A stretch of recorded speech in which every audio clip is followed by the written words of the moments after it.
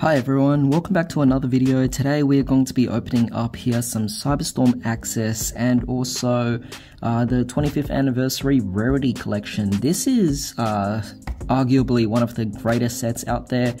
I've been doing a bunch of research on this particular set, and yeah, it's just one of the best sets out there. Best set of this year, that's definitely for sure, but arguably one of the best sets in the entire game. Just a reprint of pretty much the best cards out there, or the most important staples out there. So seeing that it's all actually come in this particular set is definitely wonderful. What I have heard is that this is, obviously it's a really pricey set, with each booster costing pretty much $13 retail. And if you're lucky, you're able to get it for a bit cheaper from certain card stores or certain vendors. For example, this particular box here, even though there's only 3 packs, for some reason there are certain places charging $50 for them. Not worth it if you pay 50 bucks for this. I ended up paying $30 for this. Definitely well worth it. $10 per pack, that's a good price. As for the Cyberstorm Access, last time I actually went out, I found the remaining in the department store for $4 each, and I went to a different department store today and managed to pick these up as well. So all of the Cyberstorm Access was $4, and they had 1 pack left of the Legendary Duelists, and this, believe it or not, it was only 20 cents for the pack. Now, I have heard that this particular set here never took off. And I mean, sure, you could say Marine Cess is something, but even then, all the important cards never came in this particular set. So you're pretty much just getting something that's not valuable. But given that this was 20 cents, hey, it's worth just getting for the fun of it, you know. But that being said, let's just get all this opened up. Now, in the previous opening pack, or like a few videos ago when I actually opened up the Cyberstorm Access plus, I believe it was the Duelist Nexus packs. In that one, I was pretty much just going over about how I was just getting back into this again, and I hadn't been fully immersed into the game.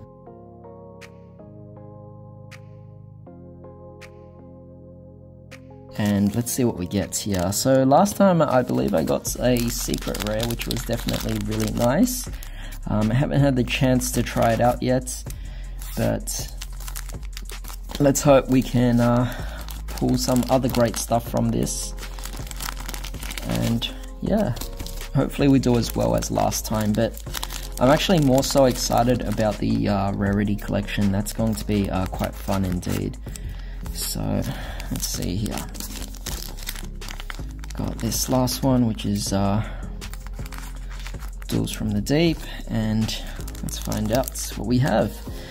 So let's begin. We have over here Cyberstorm Access.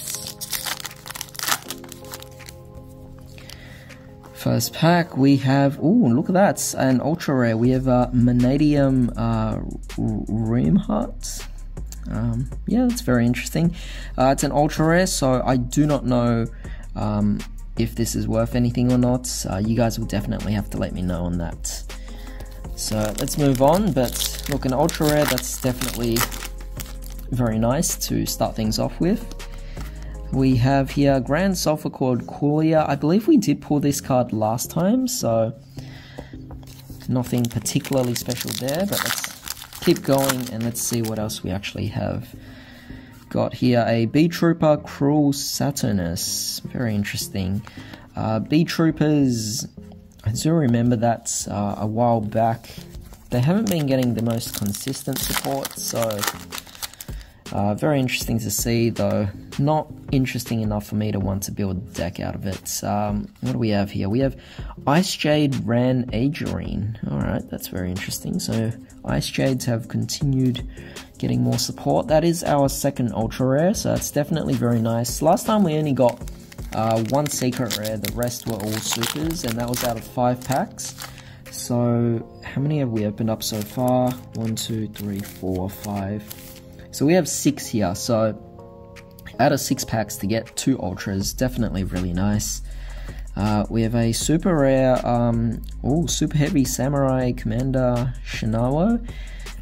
Very interesting card because super heavy samurais in general have just been quite that interesting deck. I'm surprised that it actually didn't take off as well as I thought it would, because when I read a few of the cards, they were actually really good, and I thought that I would actually do really well. So definitely surprising for me.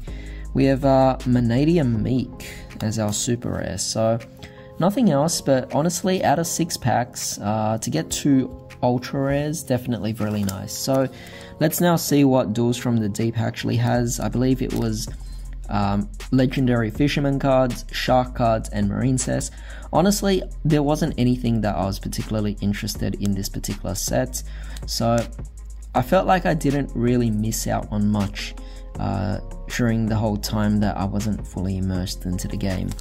But that being said though, for 20 cents a pack, you can't go wrong with it. So let's see what we get. We have number 71, Rebarian Shark. I mean, it's a generic rank 3 that supports number archetypes, so I guess you could make that work. Marine Cess Wave, we have Marine Cess Sea Angel, Frostosaurus, and we have a Levia Dragon Daedalus. I mean, it's alright, but hey, for 20 cents, wasn't really too bad at all. Let's find out now what we get in the 25th anniversary collection. Yeah, this product is definitely a really interesting one, like at least this whole box that they did. 3 packs, no promos, yeah, pretty much just an empty box, nothing else inside. And the fact that they're charging $50 for this is ridiculous. I mean, there are places where they're selling packs for $10 each, and the fact that they're charging $50 for that just makes no sense. I mean, even for the $13 retail price of this, it doesn't add up to $50. So I don't get where they're actually going with that, or well, certain stores and why they're charging that much. But hey, I guess you just gotta go out looking for the best deals you can. So let's see what we actually have. I can see a bit of warpedness already. Very interesting. Let's begin. So we have here a super rare Selene, Queen of the Master Magicians. Very interesting. By the way, guys, I have no idea what the ratios are. I know that there's obviously ascending order of rarities, but yeah, we'll find out. We have Ecclesia, which is nice and all. It's a super rare reprint, but I already have high rarity. Looks like we have here a... Is this a quarter century rare? I don't know. Fossil Dig, very nice card, but I have no idea if this is actually a quarter century rare or if this happens to be. No, I have no idea. I honestly have no idea. We have Blackwing, Simoon, the Poison Wind, and we have Artifact Lancia as well. So both of these in ultra rare. That's nice, I guess. Let's find out what we have in this next pack here. At least from what I've heard, this set is definitely a great set for value. Artemis is a fantastic reprint. It was definitely going out of control. We have here is this a secret rare? Just a regular secret rare Nightmare Unicorn. Very nice reprint with this particular artwork, because I believe with this artwork it only got reprinted in gold rare.